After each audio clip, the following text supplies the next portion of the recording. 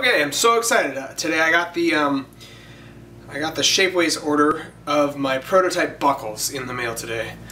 Let's open this up and see what's inside. So, for those of you who don't know, I've been designing and patenting a buckle system for messenger bags. This is really cool, actually. Check this out. There's this like bubble wrap in rows. It's like interesting bubble wrap. Like, looks like if we poke it here, the whole row deflates.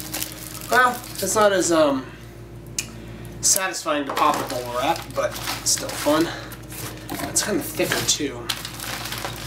Okay, so what do we got here?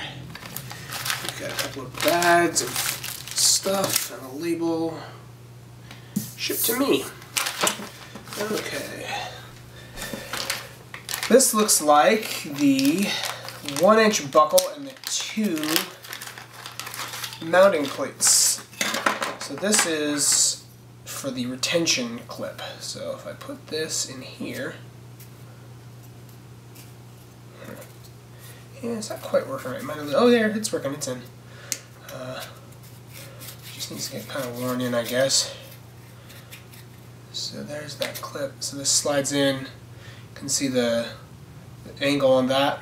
Slides into this carrier here.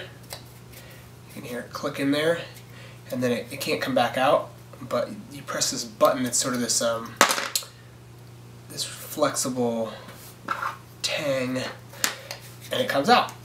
So there's that. Oh, and there's my logo, the Circlic logo on the back. This is the back plate. So when the patent comes through, I'll put patent pending or something like that on the back there too.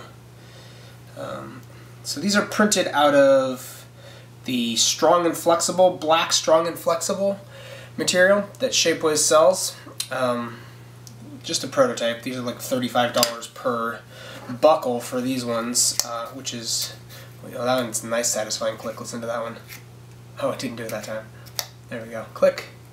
So that clicks in and then rotates around. So the strap attaches right here, right, and then it rotates around. So these other ones should be very similar. Let's see. This one looks like two. It's just 2 of these. It's 2 of these in the bag. These are getting sent off to Rickshaw Bags in San Francisco for them to prototype with. They're going to be putting them on some bags. And then, let's see here, this is the 2-inch buckles. So same thing, it's just that instead of only being 1 inch wide, they're 2 inches wide. So you can take 2-inch strapping. That's your primary strap that you attach the bag with. So same deal, clicks into there, rotates around, doesn't come out until you press that middle button. So yeah, exciting. The latest prototype.